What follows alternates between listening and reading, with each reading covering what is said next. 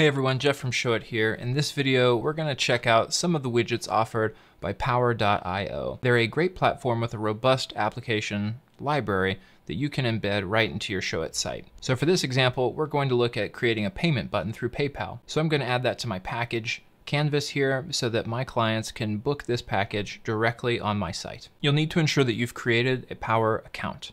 Once you've done that, you can simply search for the app that you want, like PayPal button here.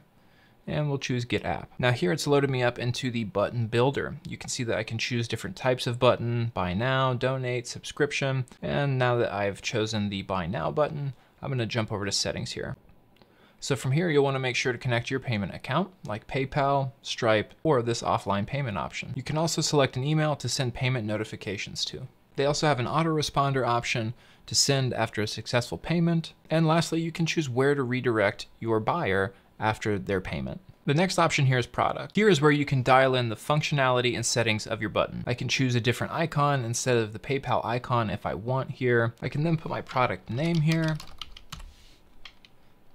choose my purchase options, enter my cost, choose the currency, set the default quantity, and then I have some different options here: product options, tax, shipping, and discount code options.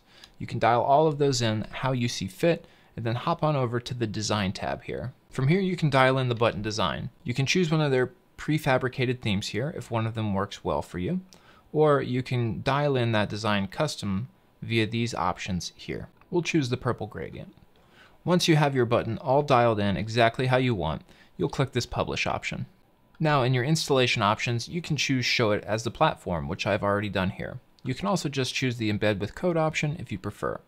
Copy that code right out of this box.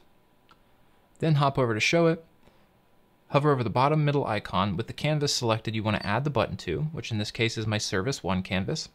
I'll hover over the middle icon and choose the embed code option.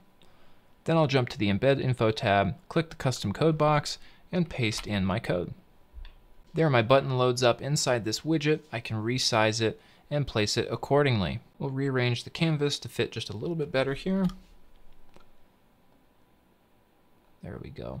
Now I've got my buy now button, so I can go ahead and publish with my new button and take a look. And there's my new buy now button. You still see this edit payment option, but it says, as you can see here, that only you can see this.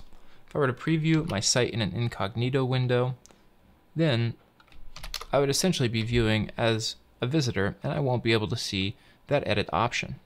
You see it displays normally here. One pro tip: if you don't like any of the button styles and want to use a button you've created and show it, you can create the button and then place this buy now button over top of it, come to the effects here, and lower the opacity to 0%. That will render the button invisible, but since it's sitting on top of the button design behind this element, it will still be the click if someone clicks on that button. Or if you like the design you've created in Power, you can leave it at 100% to show that button. And that's it. You can quickly and easily integrate PayPal payment buttons using this widget from Power.io. I hope this has helped you as you continue to build your new site. Until next time, happy designing.